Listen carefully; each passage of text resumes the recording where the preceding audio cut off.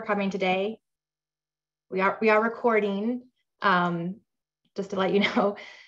It is now 12:05 p.m. on September 29th, 2021, and in accordance with the public notice issued by the Massachusetts Department of Energy Resources, the department hereby opens the public hearing on the proposed 225 CMR9 Appliance Energy Efficiency Standards Testing and Certification Program, or the Appliance Standards Regulations.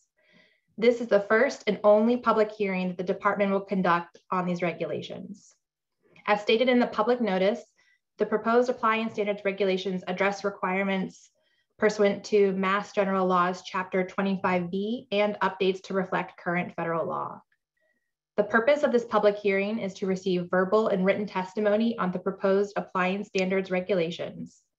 As indicated in the public notice, written testimony will be accepted until 5 p.m. today for the proposed Appliance Standard Regulations. This public hearing is being recorded and will be posted to the department's website. The department requests that, to the extent possible, parties also submit written copies of their testimony. The department also requests that parties aim to limit their comments. And if you do not have enough time, we may ask to come back to you after other parties have been given an opportunity to speak. Thank you. Thank you, Sarah. And thanks again to everyone for joining. We'll move into the comment portion of today's hearing.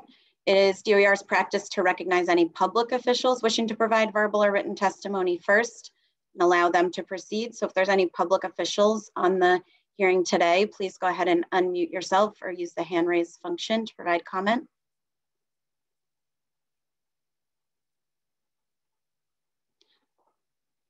Okay, not seeing any public officials. So with that, we will move into comment. As Sarah said, if you could please limit your comments to 3 minutes, and we will go back to commenters if we have time at the end.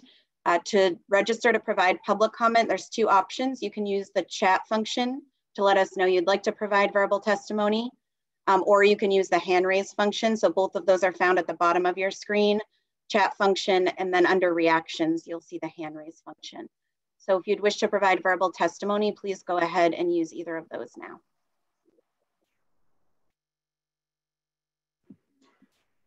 Okay, let's start with Katie Riley.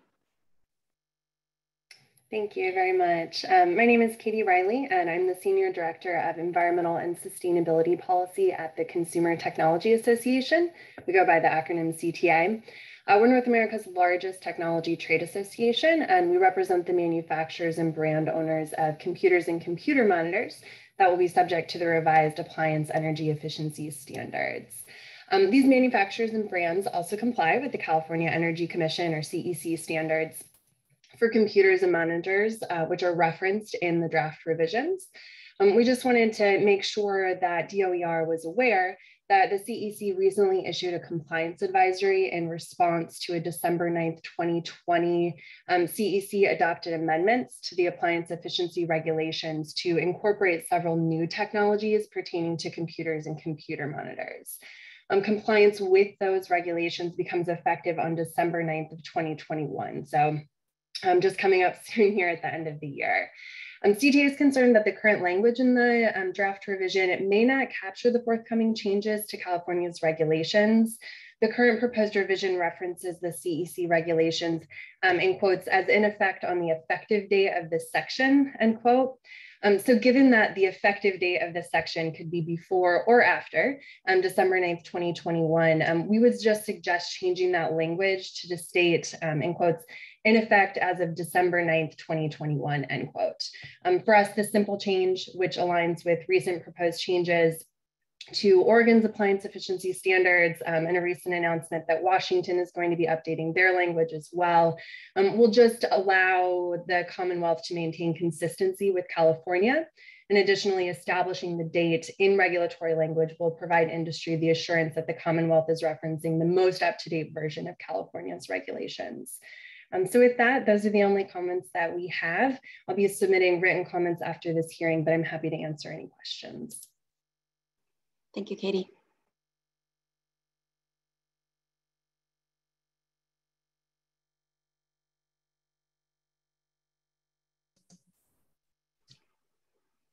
Anyone else who'd like to provide verbal testimony, go ahead and use the chat function or the raise hand function. All right, Marianne Damasio. Hi, whoops, excuse me.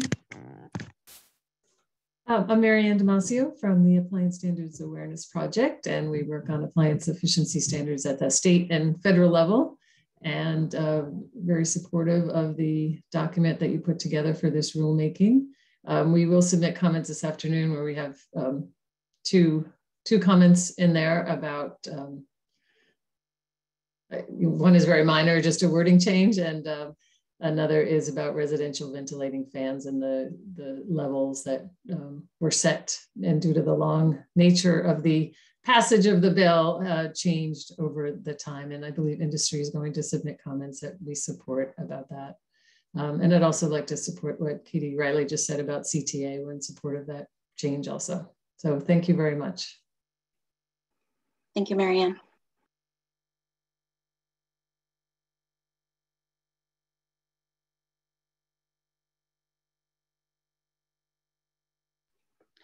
Anyone else wishing to provide verbal testimony, go ahead and use the chat function or raised hand function.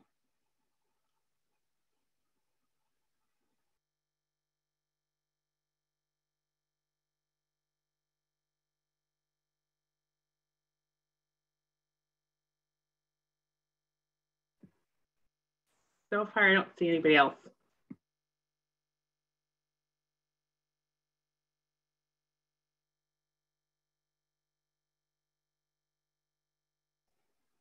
Give it just one more minute if anyone wants to sign up to provide verbal testimony, chat function or raised hand function.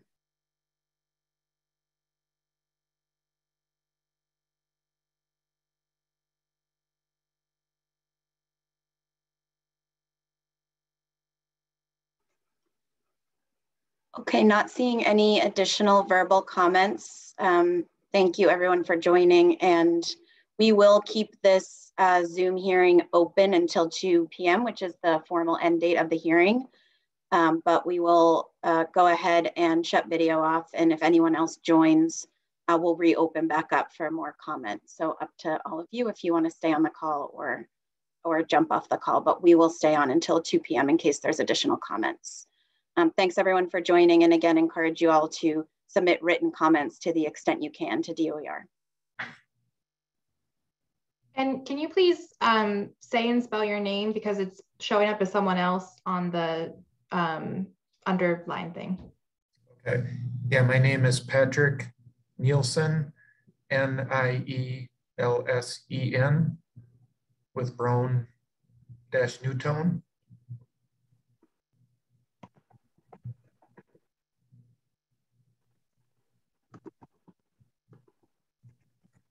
You got that? Yep. So yeah, I was commenting, I submitted the same comment via writing, but I guess just to reiterate regarding the regulation with residential ventilation fans. I understand the original language is passed, called for meeting Energy Star version 4.1 requirements. And as Marianne has likely mentioned, with ASAP, they've changed the language they're looking for now to look at version 3.2 and then to focus on the ventilation efficacy requirements only, you know, that being the CFM per watt, which I assume that is the part you're concerned about, the energy efficiency.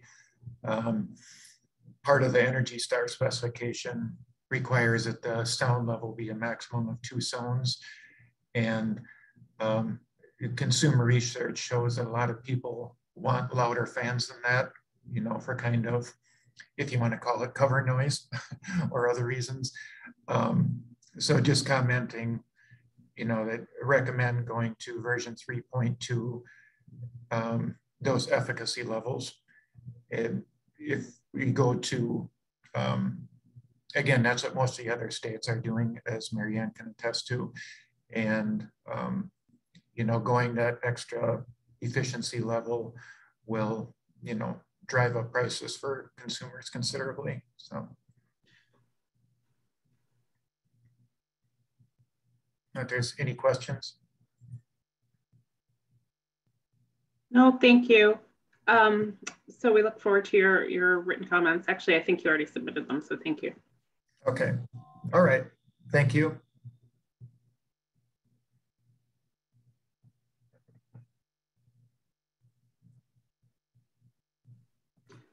All right, so we're going to go back off of video and keep the line open until 2 if anybody else comes on.